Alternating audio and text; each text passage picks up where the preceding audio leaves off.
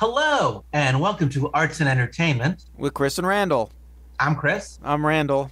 and welcome to the show. Today, we're going to be talking about art installations and immersive art experiences. But before we get any further into the show, as always, we like to ask people please like, subscribe, share, comment. We want to get a conversation going, especially we want to hear what you think how we're doing, and if you have any suggestions about how we can do anything better, or if there's a topic in the world of arts and entertainment you'd like us to cover. Randall, what's a good way to reach us?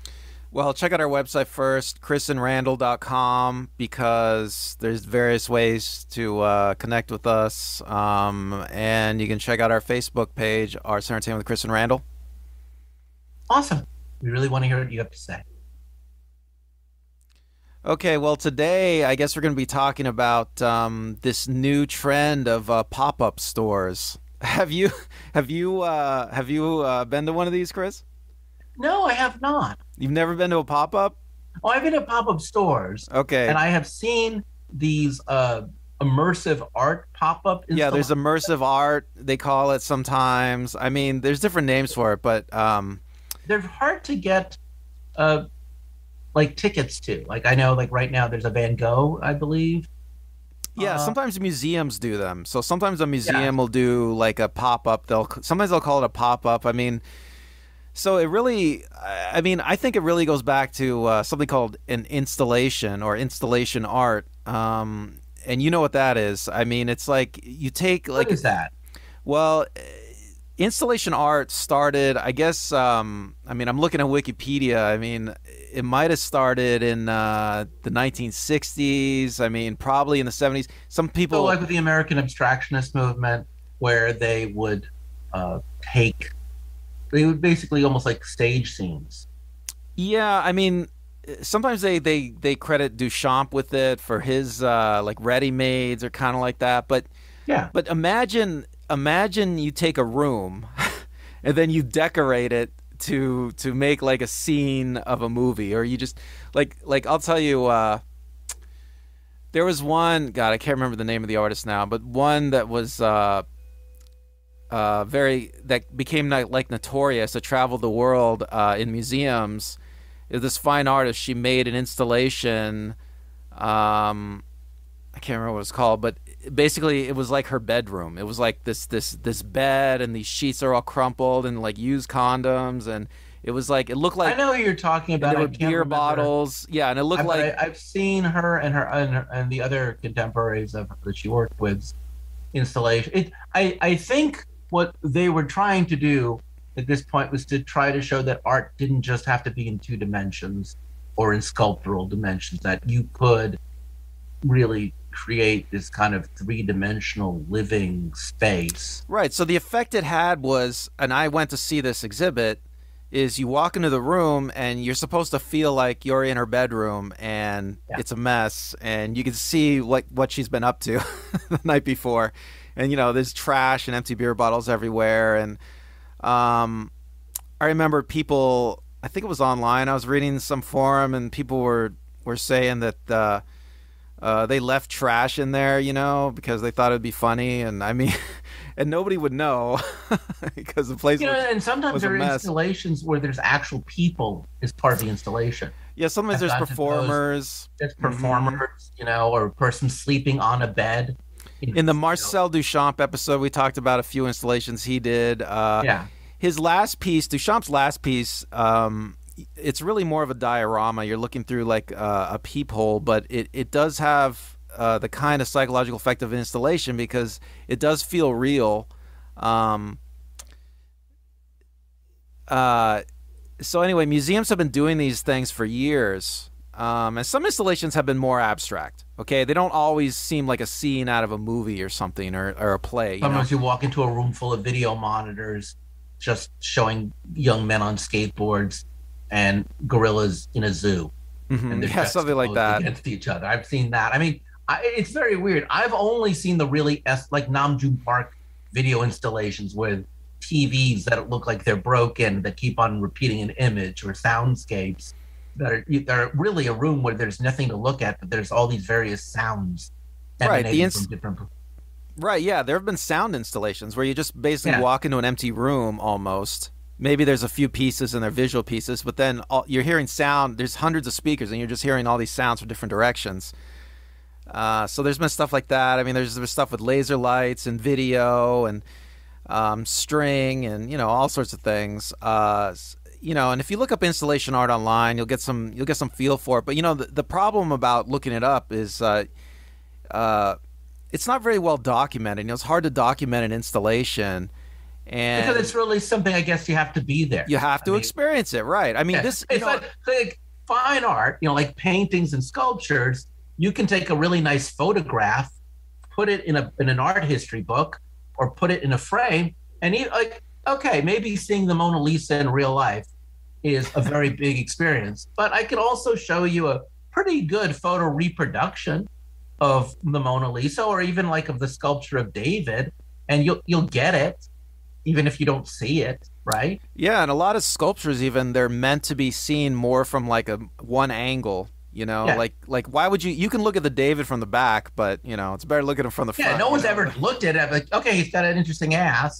He is. Let's always talk about his ass. But that's the thing. I mean, you're right. But there is no point of focus in an installation.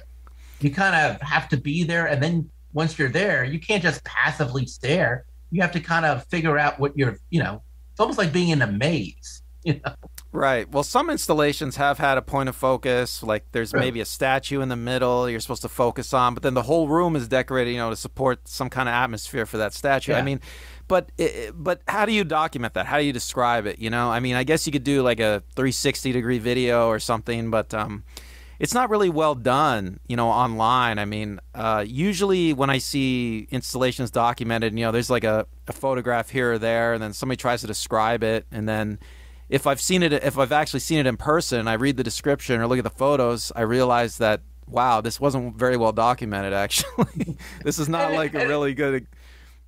If you talk about it, it sounds like you were on a drug trip. Yeah.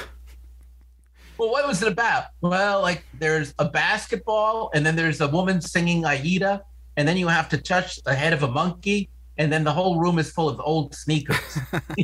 Like it sounds stupid, and it can be quite brilliant, but you'll never be. I mean, in some senses, I guess kind of what's cool about when they were coming up with installations was, how do we create something that can't be replicated by a textbook? Well, what kind of art can we make that no photograph or camera could ever do justice to? Right, and I want to say sometime in the 90s, maybe fine art museums, maybe later than that, fine art museums started getting interested in having installations. Like, I think if you go to a museum today, you can a lot of times find an installation. Artists will always do an installation now because I think the museums think that gets people in, because you can look at photographs of a lot of the artwork online, and... Well, you have bragging rights, right? Like, oh, I saw them create this insane thing with sand and glass and old beer cans. And you got to have the experience, right? I mean, it's I think that's something... I mean, just this is like an aside now, but I think that's something that when people describe installations, they tend to leave out, how you feel, how the audience is supposed to feel, because I remember there was a description the artists were talking about. I'm going to have to link to this work now, but the artist where you go into her bedroom, I remember one critic described it as you feel like you're violating her personal space, like you're walking into, the deepest recesses of her life, and experience you're almost walking to her diary. And that was a great description of that piece, But yeah, an installation is a good one, I think. It's supposed to make you feel something, you because it's immersive, right? It's the immersive experience. Something very terrible that I've done at a few installations. Oh, here it comes. You know what you're about to say, though. I just want to say before you say it is like, the urge to like screw with an installation. A lot of people have it. Oh no, I didn't. I've heard many stories. I wish I had. No, but go ahead. Like, I would just take a photo of myself by some cool part of the installation and then like post it on social media as if somehow this crazy installation environment was just like the background for a really cool selfie. Yeah, well, what you're talking about is like I think the next thing we're going to get to in today's talk is about pop-ups. So there's this thing going on right now where people pop-ups are like temporary storefronts. Okay, and over the years, especially the last like 5 years, I've seen pop-ups like grow in popularity. I've gone to many because my girlfriend has a friend that loves these, so we go to these. We even went to one during COVID where you just drive through it. Oh, I've heard about that. What was that about? What was the experience design? Tell me about that. Because I'm really fascinated by the drive-through pop-up. I live in Southern California, so New Yorkers, I'm sorry, that's how we do it. Tell me, what is this? What was the experience? I think it was, let me think. It was in COVID had started, all the retail was closed down, so one of the shopping malls did a drive-through pop-up where they decorated their parking structure. So you just drive through the parking structure. You had to buy tickets and everything. Wow. But you could take pictures, of course. See, so this is the whole thing about the pop-up. I feel that there's a direct line from museum fine art installations to the pop-ups of today. But that's an aesthetic argument. But yeah, so you drive through this thing, and there were different spots decorated in different ways. Like this particular one. How were they decorated? Well, this particular one, it was decorated in such a way you're supposed to make you feel happy. I think it was called something like the Happiness Pop-Up or something like Happy Land or something like that. And so all the spots were made to look cheery. I mean, most of them were kind of abstract, okay, with like balloons and balls and colors. And one spot I remember, there was like fake grass and fake folding chairs and like a backdrop that made it look like you were at the beach. I think there was even sand. And there was a big sign somewhere that just said something like happiness or a day at the beach. And, so you could you could sit in your car and take a selfie and it could look like you're at the beach or something. It was like, it was that silly. But we've been to other okay, let me tell you about one that was really interesting. This was called maybe if I can find it online, I'll link to it. They tried to reenact from Alice in Wonderland the Mad Hatter's Tea Party. Oh, wow. So my girlfriend found this one, and so there were a lot of actors. There was a guy who was the Mad Hatter, and there was a couple of his assistants, and they had, I think there were like 20 people there. It was actually in an alley outside of a nightclub in LA. This is pre-COVID. There's a picture of me there. If you say so. They had people put on hats. They had hats people could wear, okay, and crazy hats, and you'd sit at the tea party. They served actual tea. They served snacks, and it was like a real tea party. But they had some degree of like entertainment, and they decorated the space, to make it look crazy, whatever. And and it was alcoholic. There was booze, and it was fun. It was a combination of like an installation, performance, and a tasting event. It's interesting. You're reminding me of what they used to call them back in the 60s. They called them happenings. Happenings, yeah. Can you describe a happening? Well, I can describe what I heard a happening was. I think the only happening I was at, I must have been 3. You were at one? No, if I was, I would have been 3 years old. Okay. I mean, it's like, babies. Someone took a baby to a happening. My parents might have done it. But well, your mom was pretty That was hip. what we would call installation. That was the next version of the installation. If an installation is, a happening means that the difference between an installation and a happening is actually really cool.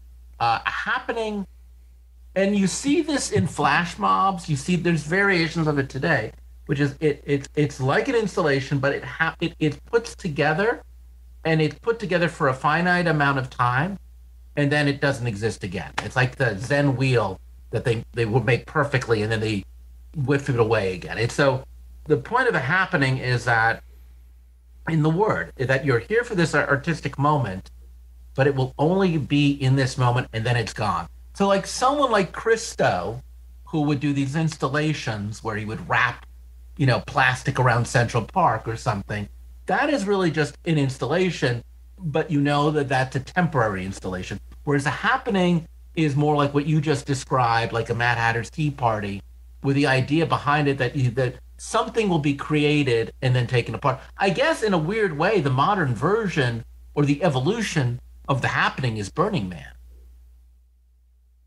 Yeah, yeah. Burning Man is kind of like the great granddaddy of all the pop-ups almost, right? So Yeah. so once a year Which they all really makes the happening old because the happening is the great granddaddy of the Burning Man. right. And so once a year they all gather at Burning Man and they take a bunch of pictures and you got to take pictures, and then you come back to your normal world and you show people the pictures and you're like, yeah, I know I work in an office, but I'm still cool because look at this picture of me at Burning Man, and Well, and you're right. So the thing that makes that kind of artwork, and even in installations today, because no, we're not, because certainly I have been to museums that have permanent installations, but I think a lot what we're talking about right now are temporary installations. So part of the appeal is that you only have a limited amount of time to be part of this shared experience, and the people who are part of that shared experience, they're in an elite group of people because no one else has been there and no one else will ever be there again. Yeah, I mean, and plus, there's with the pop-ups, there's the aspect of taking pictures, I mean, I think that most of these pop-ups aren't visioned as a place where people could take selfies and take pictures and put them on their Instagram, their social media. And I think they're doing fairly well, a lot of these pop-ups, and they're still going. I mean, COVID, of course, put like a little bit of a kibosh on them, but I think that they're starting to come back. Some big companies are doing, like Netflix. They did for Stranger Things. They did a pop-up. Oh, I've been to that one. That's you did. You were Glendale Galleria. Yeah, it's at the Glendale Galleria or the Americana here in Los Angeles. We have a suburb called Glendale, and we have a mall called the Americana, and there's a Stranger Things pop-up. So you went to it. Tell us about it. I'm not doing it any justice. To me, I feel like that was more of a promotional event where, there's a thing called experiential advertising, which uses a lot of the creative elements of a pop-up of an installation or happening, which is a pop-up event where they create an experience based on whatever the branded product is.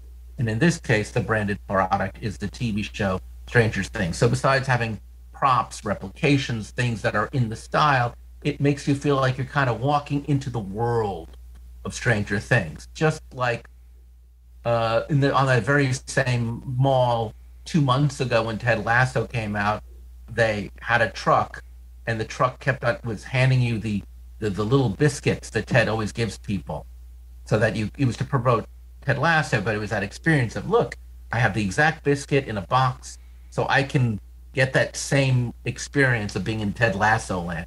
This is it writ larger because unlike that, which is a simple marketing thing, here you're walking into an entire complex that's designed to create it.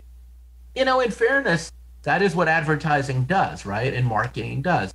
It looks at what the fine artists are doing, and then it co-opts it for merchandising. And I'm not trying to be mean. And hell, if you're a big fan of Stranger Things, you would enjoy it. And on the converse, up the street from me, at the Skirball Center, they're doing something with Star Trek, where they have all the different props and stuff.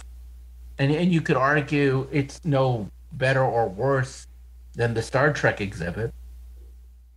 Well, isn't there like they've recreated the Star Trek bridge somewhere? Isn't that in like Vegas or something? That's in Vegas. That's a whole other thing. But technically speaking, that's kind of like an installation. I mean, and if you think about it, a haunted house, right, is an installation. A fun house is an installation. Those Halloween hay rides are installation. I mean, it's such a fine line between theatricality and carnival and art. Well, the line is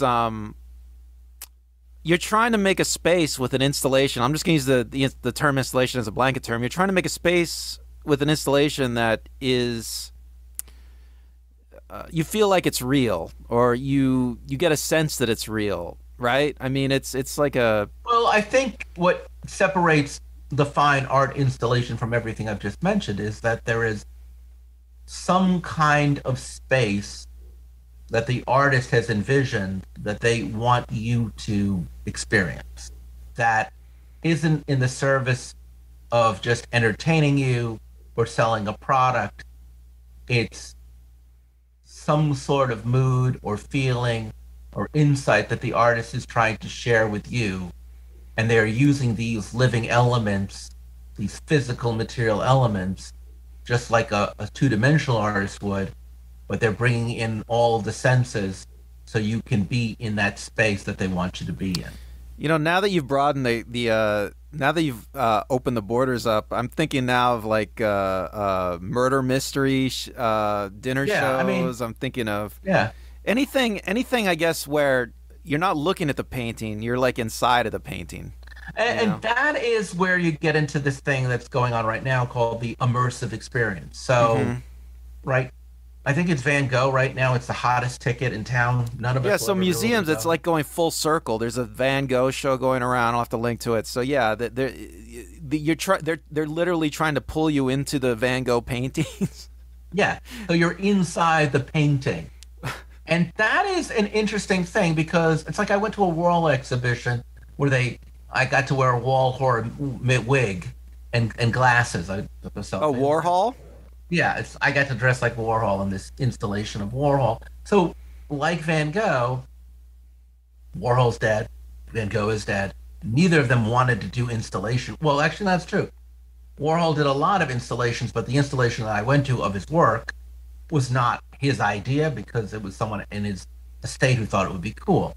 And obviously, Van Gogh has no control, nor does the Van Gogh family. Maybe they do. But certainly, my point is that the artist wasn't trying to create an installation. An installation was created based on their work, which is either really cool or really mercenary, depending on your view, right? Like, is this just a way of getting more money into the Van Gogh coffer? I think it is. This something that if Vincent Van Gogh had been alive would go, oh, this is awesome. I'm so glad that people get to have this experience. Well, you know, it's interesting. People really love these things, you know. I mean, because it's fun, you know. I enjoy all these things. I mean, you go there, you're surrounded by the piece, you know. I mean, even just something as simple as a haunted house. I mean, I used to love those as a kid. It's fun, right? I mean, I guess the cynic in me, it's like these people who are spending so much time and money to go in the immersive Van Gogh experience, would they actually just go to a museum and just look at Van Gogh paintings? Would they have the patience to just sit there and just watch Van Gogh's work and just sit down? I mean, okay, I apologize for being the snarky Gen X boy in the room, but there is a part of me that makes me think, look, okay, like, would you spend that same amount of money and buy a new artwork, or would you spend that same amount of money and go and just sit in front of a Van Gogh for about this? Literally, what you figure, the immersive Van Gogh experience is probably 45 minutes. Would you take that same 45 minutes and just go and look at the various work? Would you spend 45 minutes just sitting there staring at a single work? I mean, folks, if you really love fine art, I'm going to be an a-hole on this. I apologize. Don't do that. Go and look at real Van Gogh. Go to a real exhibition. If there's no exhibition, there's just one Van Gogh painting, sit your butt down for 20 minutes and look at that painting. Then get up and walk around and make your own immersive experience. Don't let other people mediate your experience with Van Gogh. I'm sorry. I apologize. And God knows my girlfriend really wants to go, so it means I really want to go. But I had to get that out of my chest. Wow, you're such a purist, Chris. What do you say about a person that they're vaguely familiar with Van Gogh and his work? They know maybe he cut off his ear, maybe they don't even know that, and they don't really have much interest in going to a museum, but they hear about the Van Gogh exhibit and they say, "Oh, that sounds kind of cool," and then they go. How do you feel about that first person? art show? Yeah, like Baby's first art show. How do you feel? By all means, go. Good job, baby. Good job, baby. Very good. Now you know what a painting looks like. Nice. Now that you've made the first step, why don't you go into a real museum? And then when you're done with the real museum, why don't you go into a gallery and look into contemporary art, okay? Something that hasn't been told to you is great. Something you get to experience. Whoa. I don't know why I'm getting so mad. You sound a little snobby here. I am so ranty on this, but I got to admit, I have always hated people who go to these kinds of events because I would argue they just they want bragging rights, and what they're doing is they're making it more expensive for me to go to the museum, because museums now know, instead of actually getting 15 to 30 paintings by an artist and then putting it in a room and then just charging me a reasonable sum of money, they're now just going to do a video show, charge me an insane amount of money. And I'll just be mad. It's like Cats for Broadway or Hamilton. It's like, this isn't good. This is just popular. Well, I'm sorry. I don't know where this anger is coming from. I know, that's a lie. Well, we do live in LA. You can go to contemporary galleries and look at new art for free most of the time. And they'll even give you wine and cheese for free. It's amazing. Yeah, it's a good deal, folks. Support real artists. Living artists need your money. Van Gogh does not need your money. He died a while ago. Spoiler alert. He might have needed your money while he was alive, but you can't do much about it now. All right, that reminds me of a story. I'll just tell briefly. I think I was in like a Las Vegas. So there's a casino in Vegas that has a bunch of Van Goghs. I forget which it was, the Wynn or something. But anyway, so they went all out on like their Van Gogh stuff, and I went to the souvenir shop, the gift shop, and they had like mugs with Van Goghs on them. And I remember thinking how silly it looked, and I picked up a mug, and I said, "What's this?" Right? And I knew it was a Van Gogh on the mug, right? And then I was talking to my girlfriend, and then the woman running the gift shop, I didn't know she was there. She's standing a little bit to my left, and she said very haughtily, snobby, she said, "That's Van Gogh." And I'm like, okay, all right. You didn't say that's Van Gogh. Yeah, she didn't pronounce it right either. But it's funny because it's like, I don't know. It was just, I knew it was Van Gogh, but it was like she was just so, I mean, she was very snobby about Van Gogh being on a mug. I mean, which is ridiculous, right? I mean, why would you put...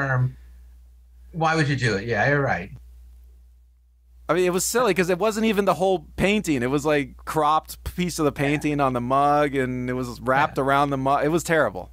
Right? It was terrible, Chris. Yeah. Again, growing up in New York City, I know exactly what you're talking about. I always go to museum gift shops. But that said, I about 3 years ago, very briefly, had a Samsung phone, which allowed me to use an Oculus, which gave me a chance to experience VR.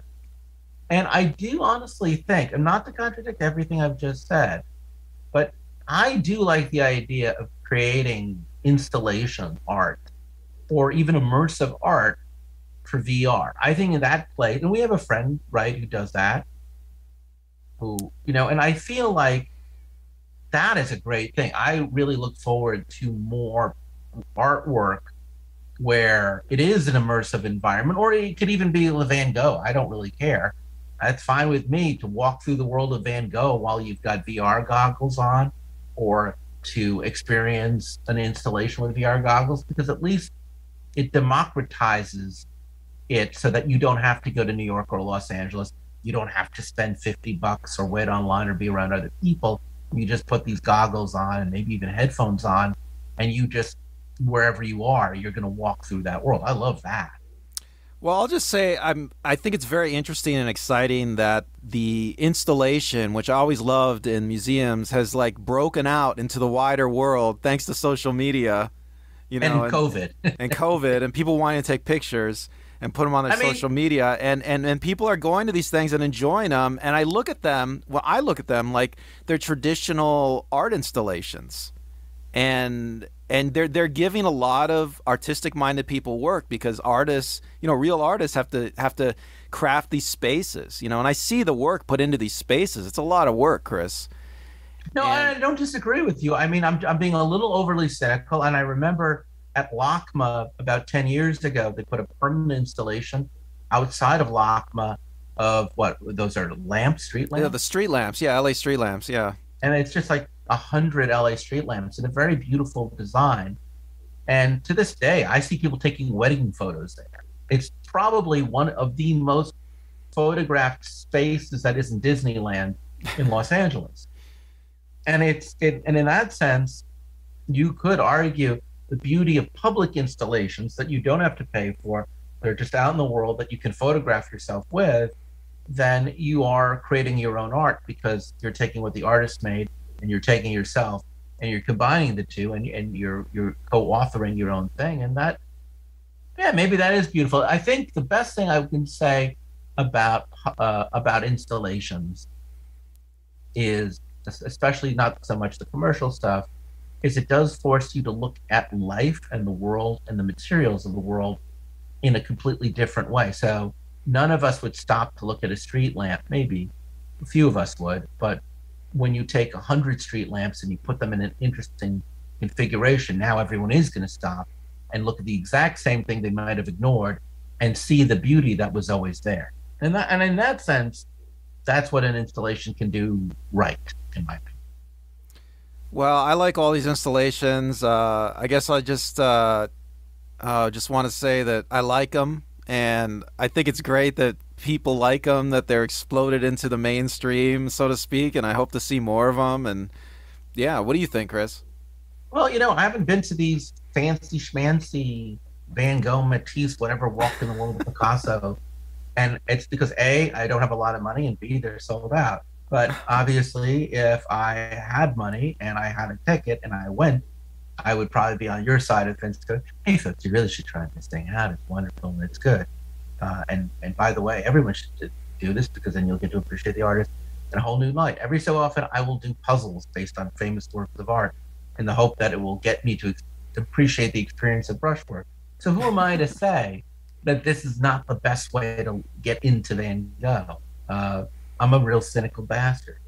But I do like the awesome. idea too of people taking photos at these events, these installations, and making like what you could call new I art. think taking photos of yourself at the installation is actually I love it because it is, you're making your own art, folks. If you are Right. going to go to these installations, take photos because your photos are co-opting the intent of the original artist so that you can put your own imprinter on it. And that's the whole point, in my opinion, of you finding a way of interacting with the work. And I think that's the beauty of installation art in general, is that it wants your physical presence to be part of the narrative.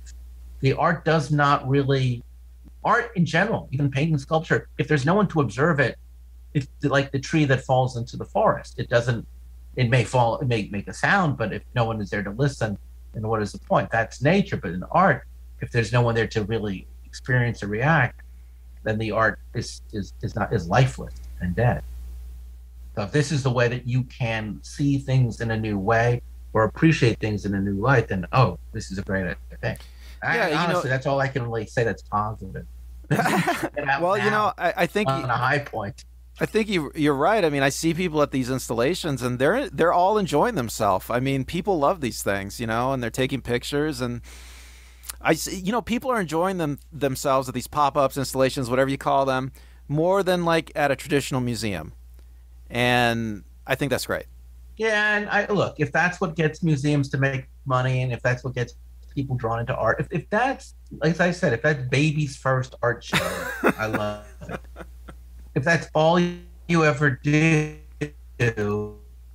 then you're a Philistine. Please stop listening. All right, I'm gonna call it a day because clearly this is a trigger. So I'm Chris. I'm Randall. Bye. We'll talk less triggering stuff later. Bye.